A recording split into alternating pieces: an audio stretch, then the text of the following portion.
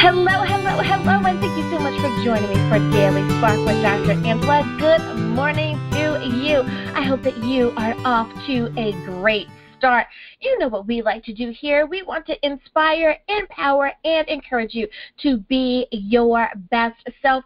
Scripture reminds us that the tongue is a small thing that makes grand speeches, but a tiny spark can set a great forest on fire.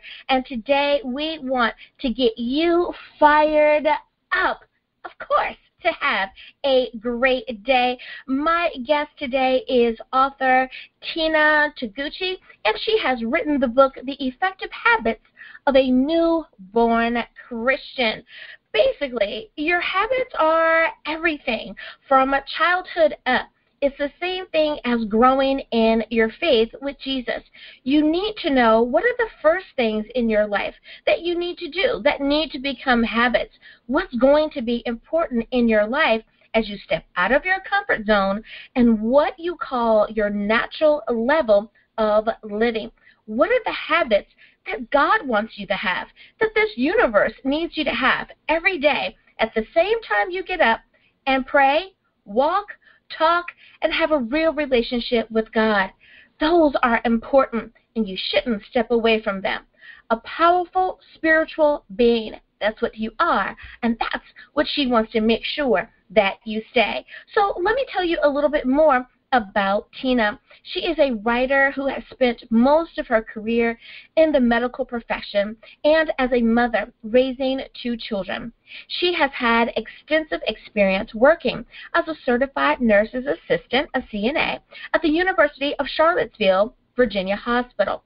A person with deep compassion, Tina has spent over a decade providing hospice services and as an early childhood teacher espousing Christian values in the Episcopal Church in Virginia. Tina is happily married and lives with her husband in Southern Pines, North Carolina.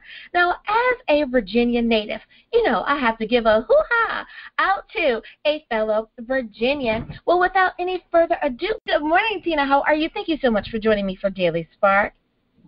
Thank you. I'm glad to be here. Thank you. Yes, I love the title of your book, The Effective Habits of a Newborn Christian. So I have to ask you, why did you decide that you wanted to write, well, maybe let me back up a little bit. Why did you want to write a Christian book? Well, I always wanted to be I wanted to write a book as a child. As a child, I wanted to be an author. The desires to write books was in me, and and God wouldn't allow me to write books for some reason. It just was. I felt like I had this problem learning. I had a disability. Growing up as a child, I felt like I had a learning disability, and it went with me as an adult. And I felt like I had all these trials and tribulations and storms and struggles, and for some reason I wanted to write my own biography to tell people about my struggles and my trials. And God, I felt that He didn't want me to write about that.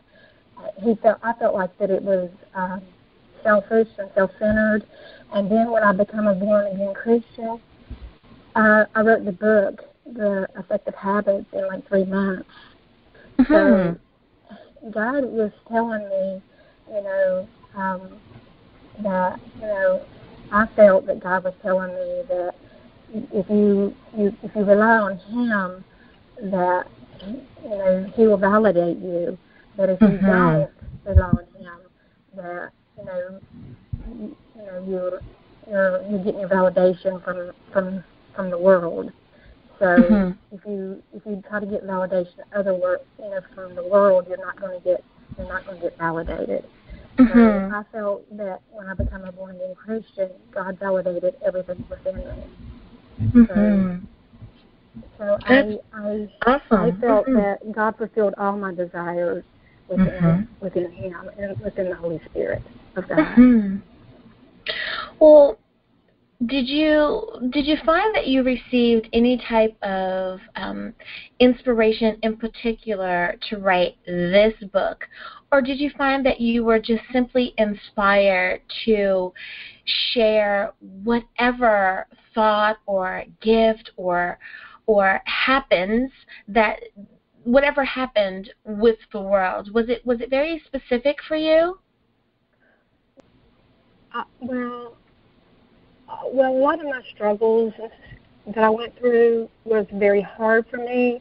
So God fixed a lot of what I went through through prayer.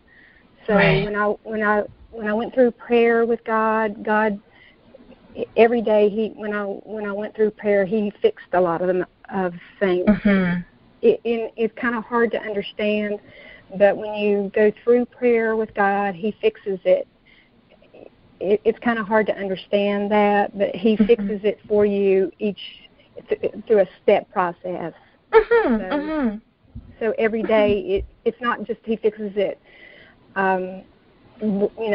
everything in one process. Right. It's a step process. So the same way that it's a step thing.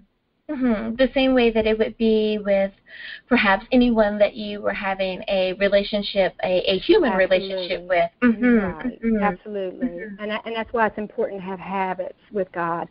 So it's a step process. So it's not going to be fixed on just, just going into a relationship with God. It's not going to be fixed on one time with God. It has to be every day. So God's, it's just almost like every day you go into a relationship with God, He's going to fix it, through a step process. So it's just not going to be, a one-time fix. Right. And that's why a lot of people say, I'm going to forgive somebody, and then it's going to be fixed. That's not going to happen. It's not going to happen. Yeah, it's just not going to be, I forgive that person and it's going to be fixed. It's a process thing with God. So true. And thank you for reminding everyone of that, not just the new Christian, but even some of our more mature Christians. Someone out there needed to hear that today, because it is a process and we do need to be patient with each other. Right, absolutely. And a lot of people will come to me and they'll ask me how to forgive.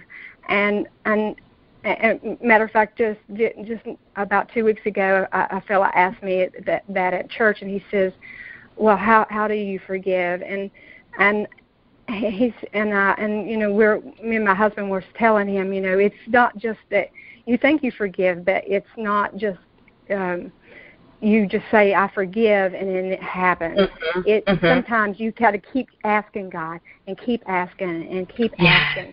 And then once you feel like it is totally lifted off of you, then then you feel like the process is happening. But sometimes you got to keep asking and keep asking until it finally the process has happened. But sometimes you feel like that.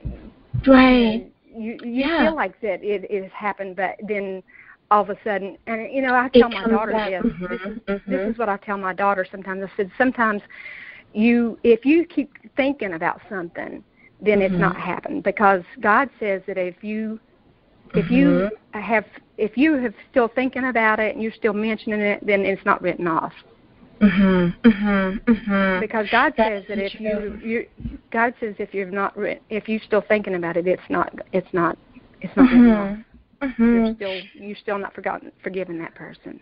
That's right, and we really do need to be aware of, and I like how you said that God will lift it off of you, and I think that most people who have ever been through something where they really needed to forgive someone will agree with you that there does seem to be a release of the tension, of the heartache, the headache, whatever it is that you're feeling, that there really is that release, and you are so correct. Now, I want to ask you a side question that I always ask my authors, and that is the title of your book. did you find that the title came to you first, or were you writing the book and then you kind of had an epiphany and said, that should be the title of the book? No, God gave me everything when I was writing the book. When I was writing the book, God gave me everything. He gave it to me when I was writing the book, and He gave me when I was writing the book, He gave me that it should be the habits of a newborn Christian, because our life should be revolved around habits, because our life is habits, and our life revolves around habits, and our life, even from the time that we are born, are habits. Because where our life should be habits of, because our life is a habit, it, even from the time we're born, is a habit. So we should be, our life should be revolved around God. It should totally be, we should be totally involved with God.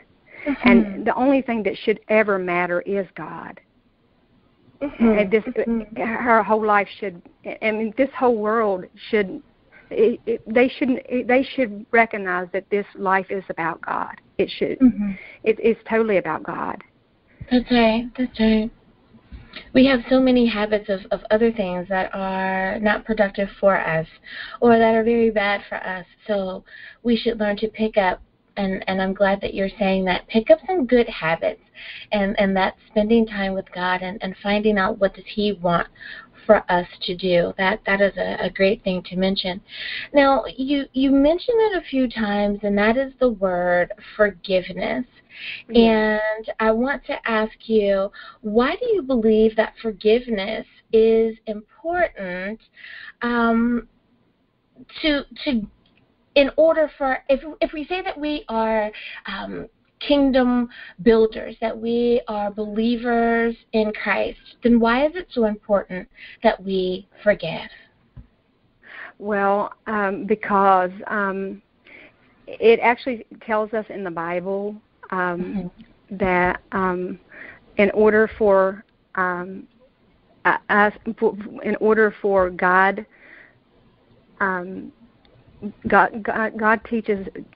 taught me that after I was born again, that He really doesn't hear us. He really doesn't even hear us or forgive us, because in Matthew 6:15, Jesus told His disciples, if you do not forgive men of their trespasses, then neither will the Father forgive you.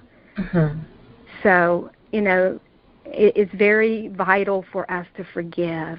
It's very, very vital on this earth for us to forgive. And I mean, for us to have a relationship with God, it's very, very vital for us to go to Jesus and ask Him to forgive us, for Him to cover us with His blood. It's very important, because Jesus, that's what He died for. He died on the cross for us. So it's very important for Jesus not to have died in vain for us. That's right. So I really, really think that it's very important for people today to understand that if they let Jesus die in vain, that, just because they don't want to ask for forgiveness, it's very important for them to understand that God does not even hear them. He don't even hear them. The Father doesn't even hear them. If they don't ask for people to forgive. That's right. That's right. Well, we are about to go to break, but Tina, I want to make sure that everyone is able to get a copy of your book and to stay in contact with you. What is the best way to do that?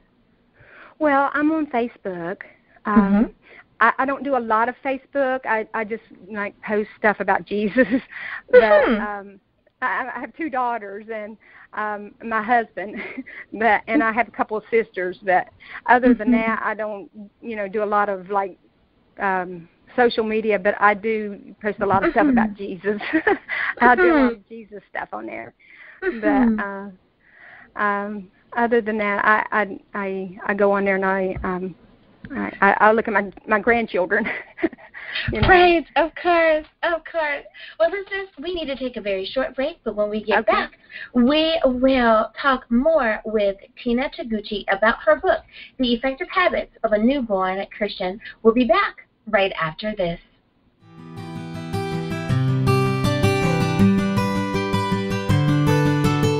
And we are back. Thank you so much for joining me for Daily Spark with Dr. Angela. I am your host, Dr. Angela Chester. Today we are talking about habits. And we need to have good habits, folks. We need to make sure that we have effective habits.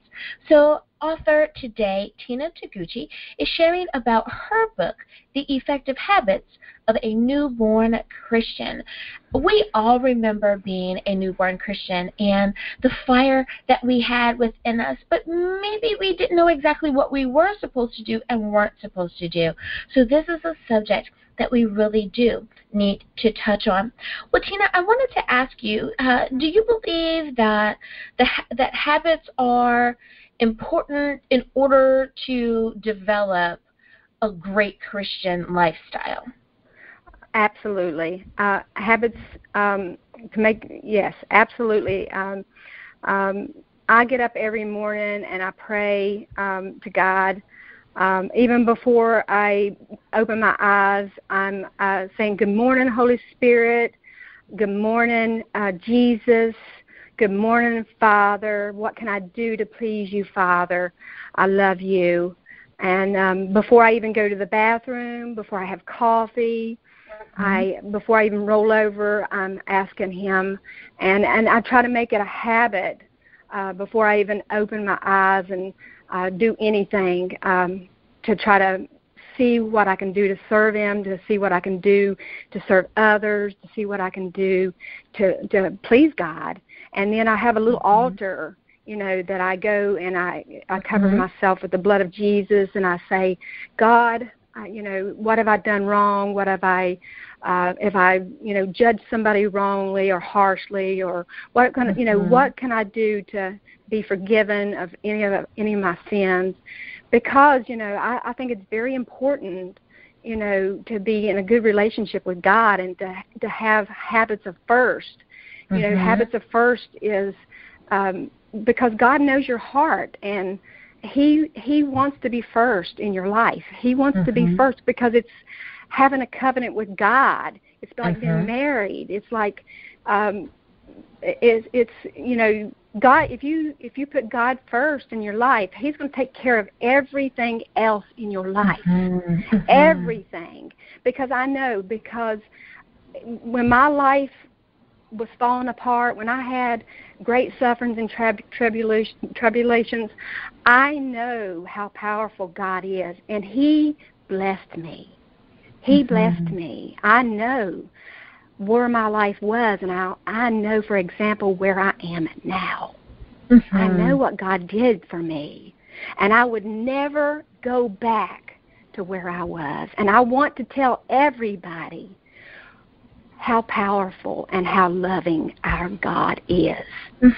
I want people to know what a loving, good God we have. He is an almighty, powerful, loving God. And I would never go back to where I was. I was homeless. I was sick, very ill. I have been in jail. I have been in the worst pits on this earth, and God brought me out of it. For an example, I have been there. I have been an alcoholic. I have been where people do not want to go back. And now, I'm telling you, God has, just from tithing and doing what God wants me to do, I went from rags to riches. I was homeless, and now I have more money than I can ever spend. And I actually gave everything I owned away, everything, because God wanted me to. When I wrote this book, I gave everything I owned away because God wanted me to. Because I want people to know. I want people to know what a good God we have. And then He replaced it all. He replaced everything I gave away. He replaced it because He's a good God. He is a good God. I want people to know. I want people to know what a good God we have. He favors me. He is a good God. You know, and before, I felt like a black sheep. I kept saying, I am a worthless person. And I'm telling you, He is a good God. He is a very, very good God. I can tell you, I can testify to what God really is. He is a good God. I like how you said that you have been in those dark places, that you have been, you know, where people would say, I hope that I never go there. But yet so many people have been there, and they forget to share that God has brought them from there to here, from there, from that darkness into their present state of light. And it is absolutely a beautiful place. As a breast cancer survivor, I totally and completely understand, and I have the same type of testimony, and it's look at what God can do, because I am here. I am still here. So your answer definitely touched me.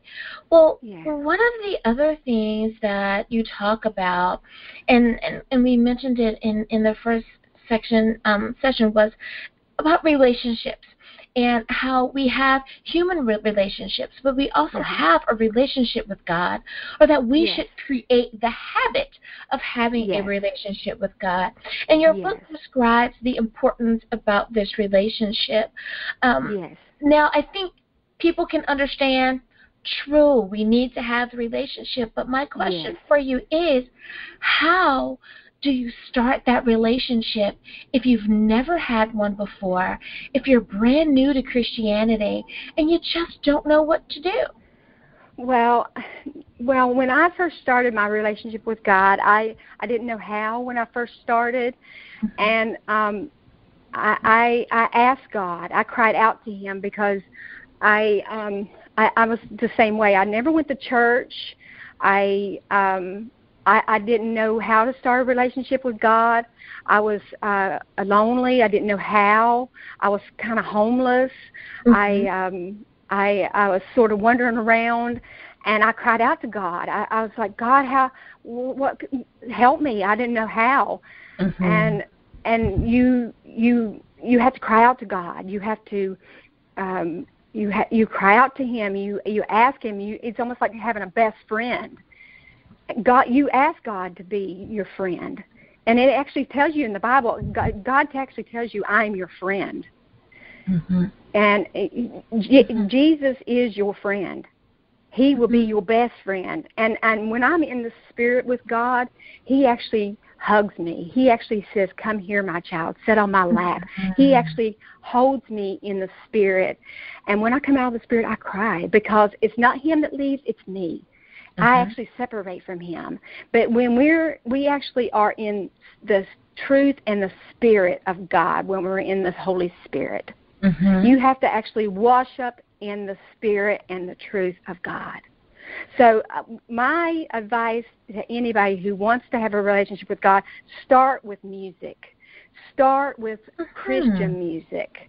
Christian music is one of the best ways to have a relationship with God, because God loves music. And it talks about it in the Bible a lot, especially with David and the harp. Christian music is the best way for anybody to start having a relationship with God. And it is so powerful. Just start with Christian music, and God loves it, and it's the best way to get really close with the Holy Spirit. The first way to have a relationship with God Almighty is to forgive. Forgive anybody who has hurt you. Anybody that you have anything against, forgive them. Forgive them.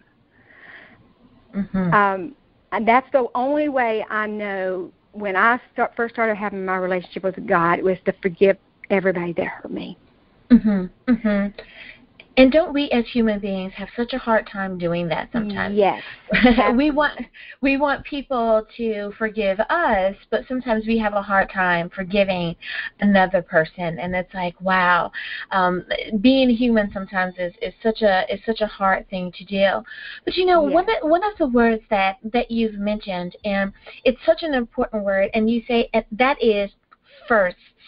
You know, your book, and I understand that your book also talks about the habits of firsts. What does that mean for someone who doesn't understand about the concept of firsts and the value of firsts? Well, first can be a lot of things. First is the value of first is you can have first with God. You can have the first should be the first in everything you do with God. First priority in your life. First person you speak to. He is the first thing you do in the morning is speaking to God. The first thing you do is open your eyes talking to God. The first and the last thing you do. Your tithes, your finances. Because your finances, your tithes means everything to God. There is so much in the Bible on tithes and offerings to God because it means your whatever is in your heart is like your treasures is your heart. So whatever is in your heart, that is that's what it is. I mean, because let me tell you something. Whatever is in your heart, that's what means something to you. So if you're going to idolize that, that's what means something to you. If that's what your God is. If you love jewelry, that's what your God is. If you love your car, that's what your God is. So God knows what your heart is. Okay. So God knows what you love. If you love money, if you love your house, if you love your children, if you love pictures, if you love going to Europe, whatever means the most to you. But let me tell you what means most to me. God Almighty. He means more to me than anything in this world. Beyond anything. Beyond my children, beyond my husband, beyond anything. He means more to me. Because I know one day everything will be gone. And the only thing that will be left is God and the kingdom of heaven. And God takes care of everything else. He takes care of everything else. Below everything else. He takes care of everything below. And it's so wonderful that you remind people of that. I think sometimes we get caught up in our own abilities. So did I. I did too at one time. But God reminded me because He took everything from me. Everything, even my children. He took everything from me. If we just give it to God, then God will make sure that we have everything. But we first must be willing to give it up. And that's the value of first. That's it. It reminds me of the story of a man that comes and says, Jesus, I want to be one of your followers. What do I need to do? And of course, listeners, I am paraphrasing here for sake of time. And he says, well, first you must give up everything, sell all of your possessions. And the guy's like, what? Absolutely not, and it's like, because that, like you said, that's where his treasure was. That's where his heart was. And he wasn't able to part with that. Well, listeners, we need to go to break. I know the conversation was getting really good. We need to go to break, but don't worry. We are going to come back and continue this conversation with our author, Tina Toguchi, The Effective Habits of a Newborn Christian. We'll be back right after this. Hi everyone, Dr. Angela here. Did you know that Daily Spark is now on Facebook? That's right, you can visit with me at facebook.com/Daily Spark with Dr. Angela. I want to know more about what you're thinking. I'd love to know which interview did you find the most entertaining or the most informative. I want to talk to you, and I want you to be able to talk to me. Simply visit facebook.com/Daily Spark with Dr. Angela.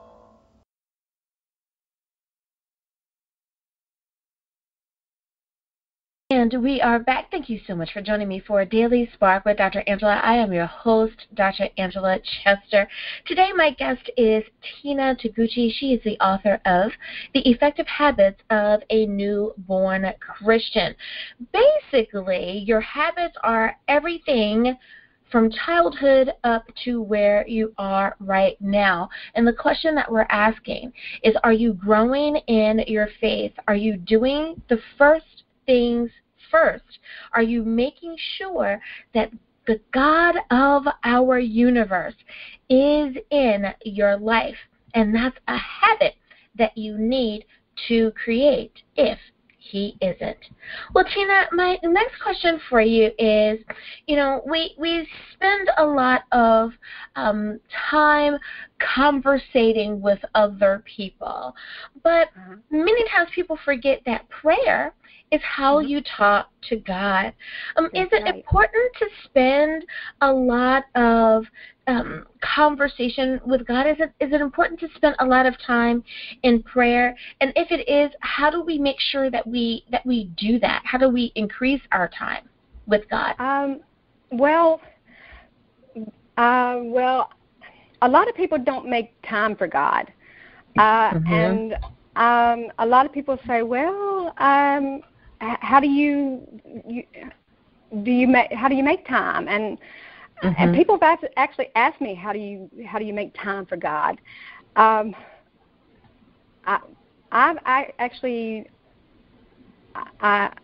feel like that I'm blessed to be able to spend as much time with God. And my husband says, "Well, you sacrifice."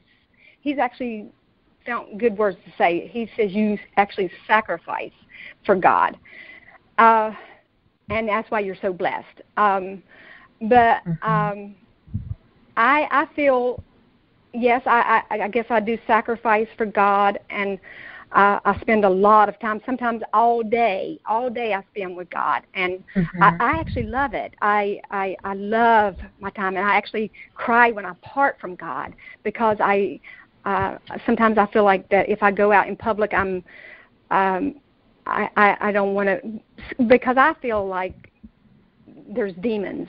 A lot of people don't believe in demons, but I feel there's demons in the spiritual realm, and people say, "Well, I don't believe in that." But yes, we are in a spiritual world, and we are in a spiritual battle, but God is my defender. He is, it says in Zephaniah 3:17 that God will fight your battles. He is a mighty warrior.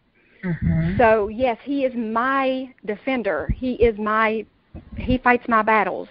So yes, I feel like I sacrifice, and I do spend a lot of time with God. So yes, you can increase your effectiveness and your prayer time with God if you sacrifice and you pray in the name of Jesus, because Jesus' name has great power. It unleashes angels to help you. And there's lots of ways to get the Holy Ghost to anoint you and have a lot of effectiveness in prayer, like praying with more than two people, because Jesus is there in the midst of you. And if you, take your time like if you're at work and you go take your 15-minute break and go pray. God loves stuff like that. He loves it because you are taking your heart and moving the heart of God, because you take your time or you take your lunch hour and you want to move the heart of God, because God sees your heart. There's ways of doing things, that moves the heart of God. because He knows your heart. He knows your heart. God knows your heart. He knows what's in your heart. So, yes, there is ways of moving the heart of God. So, yes, I spend a lot of time in prayer. And there is people that pray, in the Spirit of God, and there's people that just pray to God. So I feel that there is people that are special assessors, intercessors, and there's people that are just people who just pray. So, the people that are just called, to do God's work, and there's just people that just pray, every day just for pray. So, yes, there's ways to effectively to be able to do that, right. To increase the power of prayer, yes. Right. Now, one of the other things that you talk about in your book is having the right mindset. Now, I know that listeners, many of you who follow me, especially on Instagram, I use that hashtag all the time, right? Mindset. It is about your mindset. Yes. Can you talk a little bit more about how do you develop a Christian mindset? Well, a Christian mindset is, and it talks about it in Galatians 6, 7, and 9, is positive thinking, or I think the world is positive and negative. So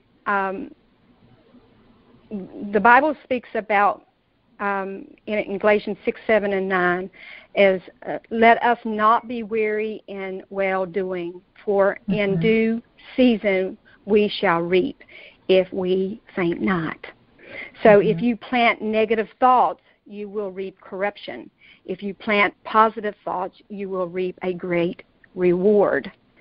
So I think that if you are always thinking about positive thinking, that, you're always going to be thinking about good things. You're always going to wrap your mind around good things that's going to happen. But if you're always thinking bad things, like, oh, I'm sick, you're always going to be sick. But if you're always thinking good things that are going to be happening, that's what's going to happen in your life. So, I can think of hundreds of stories when I was growing up, matter of fact, I can tell you a story if you want to hear it. Yeah, sure. About when I was living in Virginia. It was not a very good story. It was actually about I was very depressed. I was suicidal, and I was on a great ravine, and I was ready to jump off of it. And the Lord said, no, this is not the path I want for you.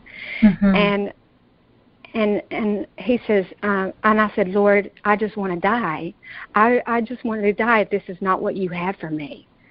And this is the negative things that I was thinking. And I said, if this is not what you want, give me a Christian husband. Give me something to show that you are the powerful God. And within 2 weeks, He gave me a Christian husband. He gave me a Christian husband to show me the power that He had. Yes. And this is what my life changed to, because I changed my mind. I changed my total mindset of what a person's supposed to live out. So this is the total mindset that you're supposed to live out for the Lord. And then I wrote this book. I wrote this book within 3 months. To show you the power of God, that He showed me that you can write a book. I define you. I show you who you are. And I wrote this book, this Effective Habits, within 3 months. That is awesome. That's the power of God. Now, when we talk about the things that we should and shouldn't do in our lives as Christians, everyone must deal with protection at some particular point as a Christian. What do you feel, or what do you deal with when it comes to the idea of protection and our Christian walk? Well, there's lots of stuff in the Bible, literally, about protection, because we are in a spiritual war, and God gives us lots and lots of spiritual protection. For matter of fact, there's Ephesians 6:10 through 13, which you have to start with the 10 because you have to know the mighty power of God, and it's putting on the whole armor of God. And I say it every day. And Psalms 91 teaches us how to hide in the secret high place of the Most High God. James 4:7, submit to God, resist the devil, he will flee from you. The Word of God is a sword. I mean, it cuts Satan to the bone and the marrow. So the whole Bible is God's literally, he literally protects us from spiritual darkness and wickedness. So he literally gives us a whole book full of protection. You know, David was running for like four years hiding, and he writes this whole book on how to protect himself. So God literally tells us how to protect ourselves from wickedness. So, I mean, and it works because I use it all the time. I'm literally in prayer all the time. So, and I've literally been through lots and lots of stuff in my life, and it's brought me back from the pits. So I've got lots of examples that shows that I've been through so many storms, and I literally pray for my children for secure salvation every day. And I know my God is going to bring them out. I know he is. And you have to boldly say, I know my God is going to do it. I know my God is going to do it. And he sends all these people my way to pray. And me and my husband are literally witnesses. And we go to these 20, 30 groups all the time. We pray for these people. And we see all kinds of stuff. I mean, we're eyewitnesses to it. I mean, it's just amazing to see all this stuff. It really and truly is, and it is amazing what God can and will do in our lives if only we allow him to do what he said that he would do. Well, Tina, I just want to say thank you so much for being on the show today. You have really inspired someone. You have really reminded not only a newborn Christian, but you've reminded some of our more mature Christians as well about mindset, about firsts, about having these effective habits as Christians and how important they are. Thank you so much for being on the show today. Well, thank you for having me. I'm just so glad to be part of God's kingdom. I just want to, just show somebody the love of God. I'm just so grateful for everything I've been through. I'm just so grateful that God can use me, to secure somebody's salvation. I just want to use it to show somebody that they can use whatever they've been through, just not let any of it go to waste. Don't let any of it go to waste. Use it for your salvation. Use it for your salvation. Lift it up, praise God, because that's what Jesus, that's why he went to the cross, to glorify the Father. Just use it for your salvation. That's right. That's right. Yeah, praise God. Yeah, praise him. Thank you. And Tina, thank you so much again for being on the show. Thank you. Thanks. Well, listeners, we want to thank you as well for tuning in to Daily Spark with Dr. Angela. It is always wonderful to spend the morning with you. Now, remember, if you are not following us on Facebook, please be sure to go on over to facebook.com/Daily Spark with Dr. Angela and talk about the show. We want to hear what you think about our guest. We want to hear about what you want us to talk about. It's all about having a great relationship. May God continue to shine his grace and his mercy upon you. May you know that you are never alone, that he is always with you. Be blessed in the Lord. Bye-bye.